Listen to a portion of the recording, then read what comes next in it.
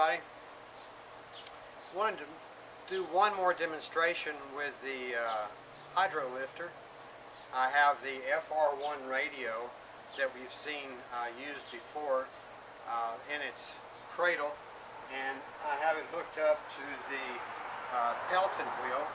So we're going to let the Pelton wheel crank the FR1 radio. So we got it up to about 9 feet, and once it was up there I went ahead and topped it off. So we've got about 70 gallons total in the water containers in the carriage. And so we're going to let this run and see how many minutes we can extract energy from the water that's up there in those containers. They're going to give you a closer look.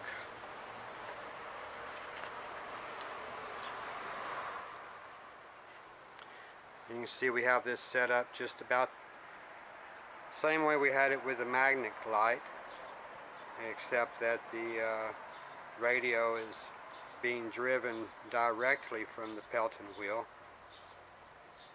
and so the counterweight's all the way down to the bottom.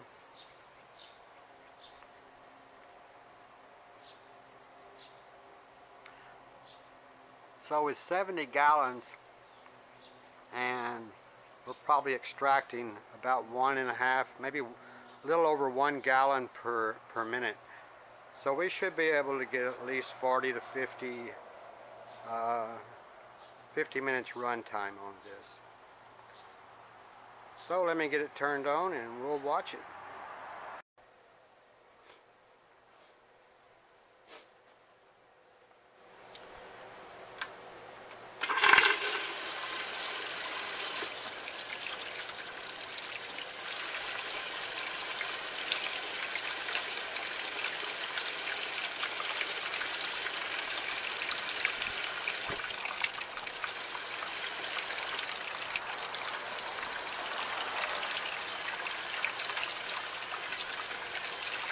So there we go. Let's see, how many revolutions are we getting?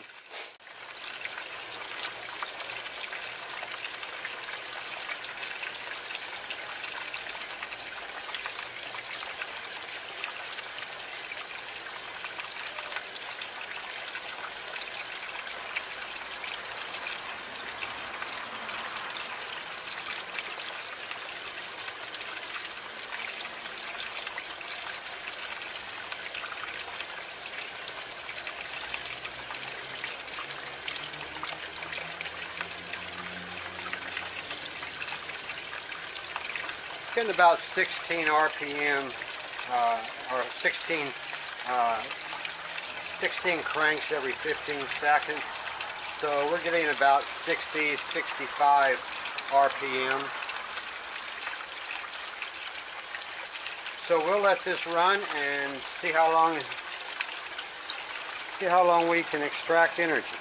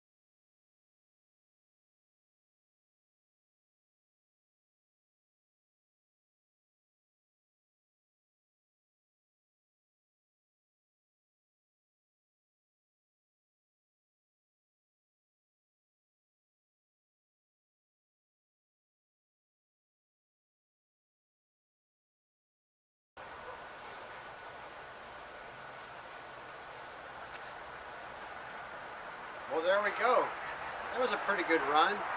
We got about 40-45 minutes worth of run time on that, and so that was 70 gallons. We must have been extracting somewhere between 1 and 1.5 gallons per minute, and we were getting about 60 RPM on the crank on the radio.